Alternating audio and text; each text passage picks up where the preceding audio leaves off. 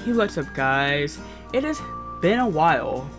If you're wondering where this series has been, it's been on a little bit of a hiatus, to say the least, because not necessarily that I lost inspiration as much as I just didn't I lost not inspiration for the project, more like I lost kind of inspiration for YouTube in general, because I was already kind of having like not second thoughts on YouTube, more like concerns and all that about like the growth of my, well, not growth, yeah, kind of a bit of my growth, but just the status of my YouTube video channel.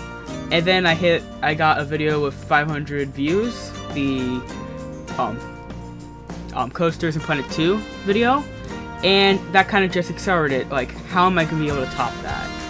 And I've always wanted to do YouTube. I've been doing YouTube for 2 years on this channel to this point. If you go back all the way to when I started doing YouTube, it's been maybe four or 5 years since I've started on my content creating journey. And I have changed a lot over those years. And I kind of wanted to make a whole separate video about this, but I'm just gonna talk about it here. I've changed a lot. If you guys look back at my oldest videos, it's on this channel. It's all Minecraft and some Among Us with my friends and all that. Now it's all roller coaster based. Except it's just like I don't know what I want to do with this. It's like I love YouTube. It has a place in my heart. It's just I don't know how like I'm gonna end up, if I ever will become successful on this platform, because growth is slow. Growth is slow, and it just feels weird that I'm just like how my channel is actually progressing. But I'll talk about this a little bit later in another video. But I have been doing this for 2 years. If you were to look at when this channel was created, it was about 2 years ago. And if you look up when the first video, it's a little bit after the first video, because I did not have a mic at that time, and I wanted to start with a mic. I didn't want to be one of those weirdos that don't have a mic and just has text on the screen. Not gonna lie, I did that for like a year, and I had 0 growth on my old channel, so it makes sense. But so I actually haven't talked at all about what we're doing in this episode. We are working on a new roller coaster. Almost 2 episodes in a row we've worked on a roller coaster. And if you're wondering why I almost said 2 episodes in a row, is because episode 15 was supposed to come out a long time ago, but it got scrapped. What I initially wanted to do is kind of a beach boardwalk, which I'm getting rid of that idea because it seems a little bit too difficult for me right at this moment. Instead, I'm going with not a beach boardwalk, but a beach. Like, you can come out, bring your sandcastles and, bring your buckets for a sandcastle, bring your own towels and stuff like that, and it's going to be set out on the beach right behind the coaster that you guys can actually name. So in the comments, give me a name for this new coaster, and if you're a bit more hopeful, you can even send me a sign. I'll give you a shout out in the next video if you guys give me a name. But if you give me a sign, I'll put you in the park. Like, I'll either make you some like custodian or like a entertainer or something like that, or I'll put like a sign with your name like in a parking lot, like it's your reserved spot. But this episode, like, it's been a while. And I think the reason why I kind of stepped away from the series for a little bit is because I saw that the growth on that, it didn't go as high like in the views that I thought it was gonna go, and I'm like, oh no.